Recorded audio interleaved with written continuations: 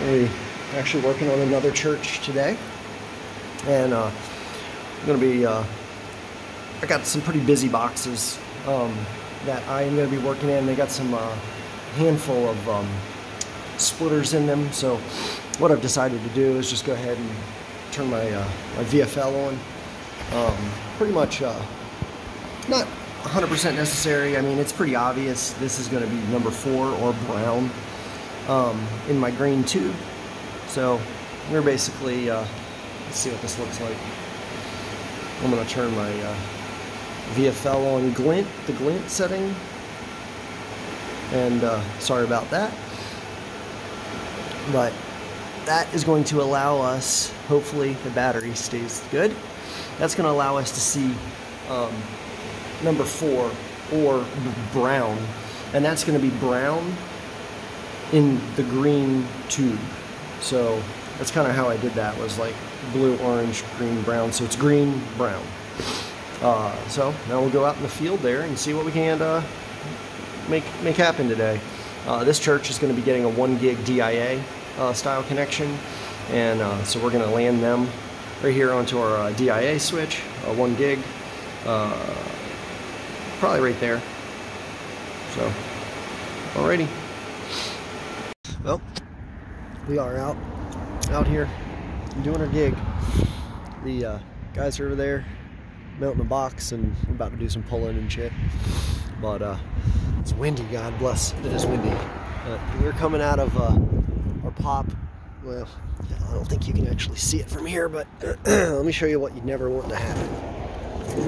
It's like 18-mile-an-hour winds today, and there's a mid-span, and I went ahead and I tried to get my brown out. My bundle came underneath that clip, and yeah boy, I got a little bit of a mess, but it was really bad, and I'm pretty close now. But I wanted to show you that there's my fiber that we hooked up the VFL to. So all I got to do is get this thing cleaned up, ready for a splice. I think I only got like 20 minutes before they're here, so better get cranking. Alrighty, well, that was a fucking nightmare, and honestly, that was about the best I could get it to go back in. I spent about an hour on that, so just shit's gonna live. Orange, all that is a leg off this G-Bond splitter anyway. I was able to get all the backbone stuff back normal. Not so happy about that, but it's just kind of how life is. But I got my brown here, the VFL on it. We're gonna get splice these guys together, and go ahead and get across the street. Alrighty, well, I wasn't able to get on the other side there, but I am gonna get my optic in, and then that way I know I got a 1310, 1490, so I can test power on the other side. So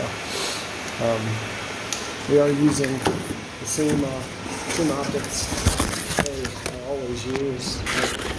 Fantastic. They're matching sets, and it's a 1310, 1490.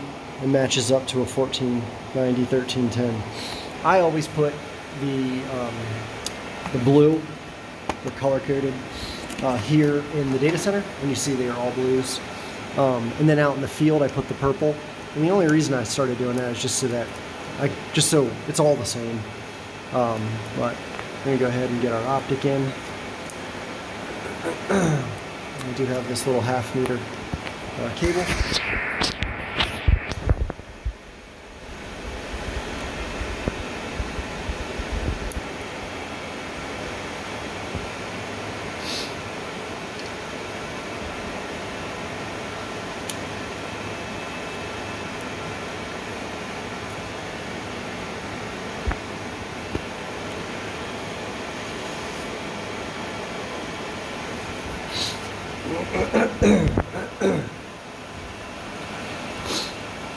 Whew.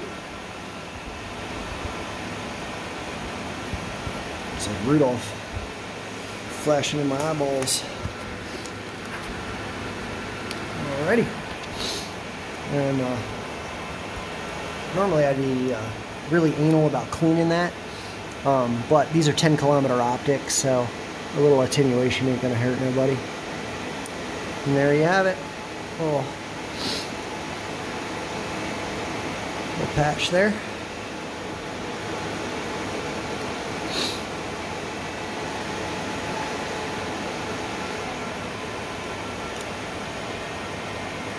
I had a bunch of those patch cables, so I figured, what the heck, why not?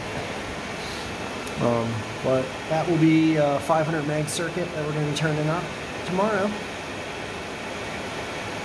Alright, well that's kind of it for me today. I got some phone stuff to play with this afternoon. And hope everybody's having a good one.